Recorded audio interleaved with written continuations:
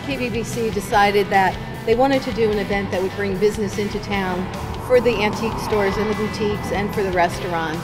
We have included artists in the art trot, so you can walk around to 25 different establishments in town and see displays by local artists. They're either in the window or they're actually displayed in the restaurants.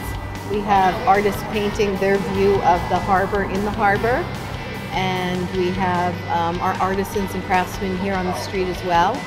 We have poets who have been reciting their own poetry all day today, and we also have 3 bands.